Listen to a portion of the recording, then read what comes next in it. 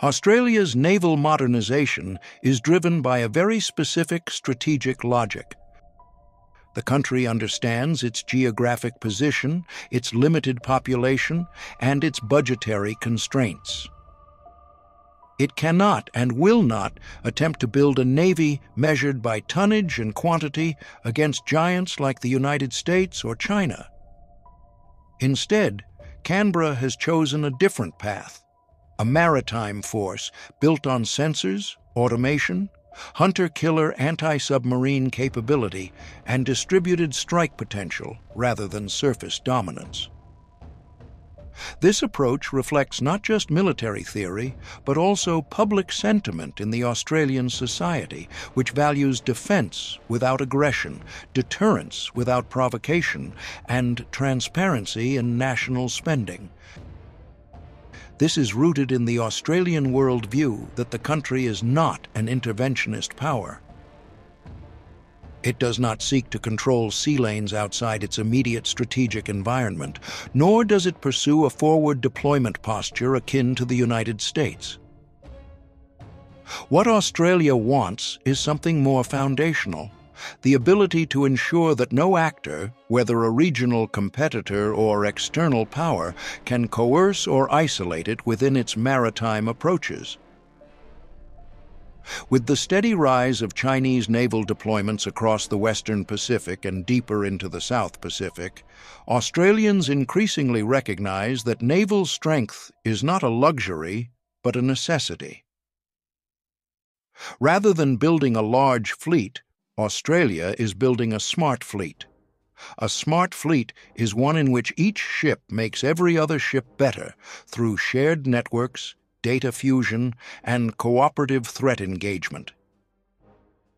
It is a fleet designed around advanced electronics and underwater awareness. This approach emphasizes force-multiplying capability rather than force-massing capability. Instead of a navy that tries to be everywhere physically, Australia is building a navy that knows everything in its waters before a threat even arrives.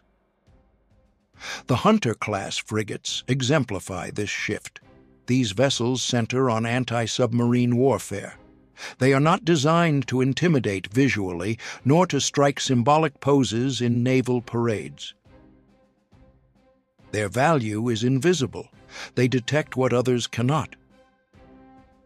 The CEA FAR-2 radar, developed within Australian industry, represents the maturation of a truly indigenous defense technology sector. It enhances situational awareness and supports integrated air and missile defense. Furthermore, these ships use domestically produced steel, fulfilling a long-standing public expectation that national defense spending should circulate back into Australian manufacturing and labor markets. The success of the Hunter-class project is therefore both military and industrial. It serves as a test of whether Australia can sustain sovereign naval construction capacity without full dependence on external suppliers. If Hunter-class frigates provide the eyes and ears of the fleet, the Ghost Shark program may become its silent teeth. These autonomous underwater vehicles expand Australia's ability to gather intelligence, perform reconnaissance, and undertake offensive tasks such as mine deployment or surprise attack without risking human personnel. Australians have shown strong enthusiasm for this program precisely because it avoids the moral and emotional burden associated with submarine crew loss. Soldier lives are not placed at stake. Robotics takes the risk. Equally important is the ecosystem behind Ghost Shark. More than 40 Australian companies participate in the program. This ensures technological ownership, industrial participation, and long-term intellectual development inside the country. The cooperation with Japan on the Mogami-class frigate procurement represents another layer of strategic thinking. Japan is not merely a supplier of equipment, it is a partner with shared values and convergent strategic interests. Australians view Japanese defense technology as reliable, proven, and efficient.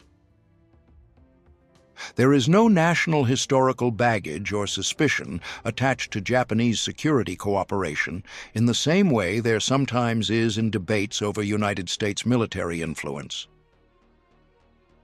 The Mogami design reflects a philosophy of operational efficiency: small crew, large capability, long range, economical maintenance. It is an understated but sophisticated design, perfectly aligned with Australia's smart fleet concept. Technology and combat platforms, however, are only half of the transformation. The other half lies in governance.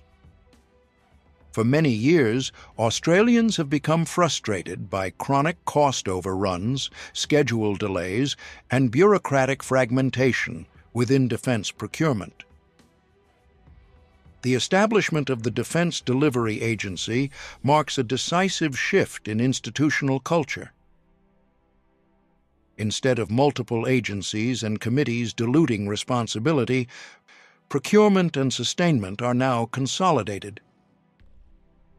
This restructuring is widely supported among ordinary Australians, not because of ideological enthusiasm, but because it satisfies a deeply pragmatic instinct. Citizen taxpayers want competence in management, not slogans in strategy. The public mood is clear. If the nation is to invest tens of billions of Australian dollars into naval modernization, the execution must be tight, transparent, and accountable. One of the most important elements in this transformation is how Australians perceive their own role in regional security. The country does not aspire to become a dominant naval actor like the United States. Instead, it wants to ensure the stability of maritime trade routes on which Australia depends. With 90% of Australian imports and exports transported by sea, naval security becomes economic security. This is why maritime awareness and sea denial capability have been prioritized over blue water power projection. Looking forward to the 2030-2035 horizon, the blueprint becomes clear. Australia will field a layered system of naval assets: Ghost Shark units for persistent underwater presence, manned submarines for deep-range deterrence, Hunter-class frigates for anti-submarine warfare dominance, and Mogami-class multi-purpose frigates for flexible regional patrol and escort operations. These layers will not operate as isolated platforms, but as a harmonized system of sensors, communications, and strike options. This is maritime defense as a cognitive network, not as a lineup of ships. Ultimately, the Australian strategy is built on a well-measured principle. Credible defense is not the opposite of peace, but the condition that preserves it. Having warships does not mean wanting war. Maintaining deterrence does not mean preparing for aggression. The modernization of the Australian Navy is not about expanding the country's reach, but about protecting its space. It is not a competitive naval arms race. It is the construction of a shield.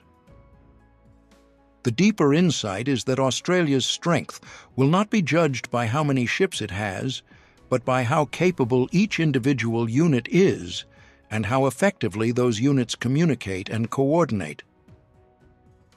The question that increasingly shapes Australian naval policy is not how big should the fleet be, but rather how knowledgeable and adaptive should the fleet be.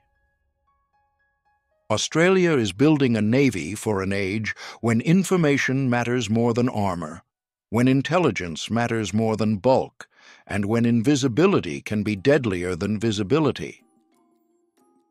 This is a navy designed by pragmatists, supported by citizens, and optimized for the defense of a maritime nation that values independence of action and security of passage above all.